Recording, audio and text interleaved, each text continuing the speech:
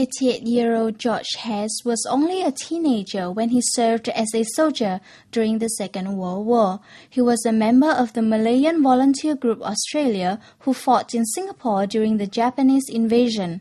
But after the fall of Singapore to Japanese forces in 1942, he was thrown into an internment camp. How did you manage to escape from the internment camp? Well, there were some Indian laborers who were working on the sewage. And I noticed that every evening they used to come up and gather at a certain point. And then the Japanese used to march them off, put them on a lorry and take them away. I didn't know where he took them to. So what I did was I took off my singlet, wrapped it around my head like a turban. I had shorts on and I had a pair of rubber shoes. I joined them because my color, you can be mistaken. So I joined them and I got paid 50 cents for escaping, which was one day's wages. Mr. Hess was one of more than 1,000 who turned up at the Remembrance Ceremony for the Battle of Singapore at the Kranji War Memorial on Wednesday. War veterans, war survivors, students, soldiers, and ambassadors were all present to honor the memory of the war dead.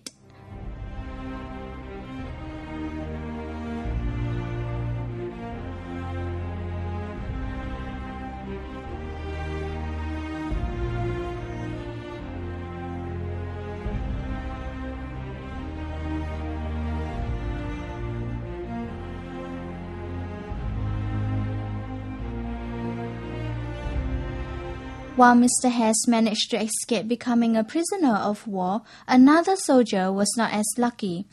Mr. Bill Innes was captured when the British forces surrendered. He was sent to Thailand to work on the Thai-Burma Railway. What was it like being a prisoner of war for the Japanese? Was it very harsh, the condition? Very, yes. I think our biggest worry was our health. It was cholera and people were dying like flies up in the near the Burmese border we were, and, it's a matter of staying alive. While living and working conditions were harsh, he was also subjected to beatings at the prisoners' camp. One particular bad bashing by a Japanese soldier. He didn't like tall people. So he gave me a good bashing for no reason at all, really. As the war veterans remember their comrades, so do their families. Miss Rosemary Fell was 2 years old when she left Singapore in 1942, leaving behind her father, who was fighting with the Malacca volunteers. He died in one of the labor camps in 1943, but she and her mother only knew of it in 1944. She has visited Singapore 7 times in the past 20 years. We decided that we would come and commemorate the fall of Singapore, where so many people were lost. Most of our group had fathers who were in the volunteer forces or relatives who were in the volunteers, and that's why they're back here with us. Notice Rosemary's medals are exactly the same as mine. Yes, they were my father's medals. She wears them on that side because they're her father's medals. Yes. I wear them on this side because they are my medals. Speaking at the ceremony, guest of honor Michael Palmer reminded young Singaporeans on the importance of defending our country and to remember those who have fought for Singapore.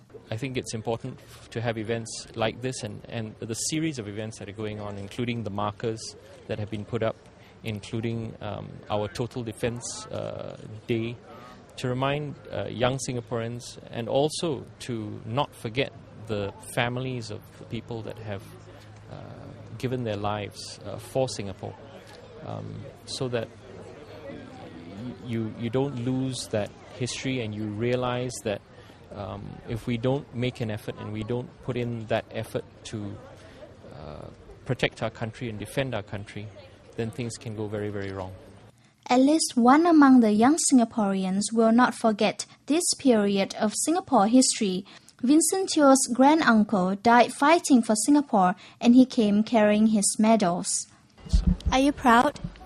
Yeah, definitely. Not everyone has something to say that my granduncle was a veteran and I get to walk around with a medal, so there's something Like for my generation, we don't know much about like this kind of stuff.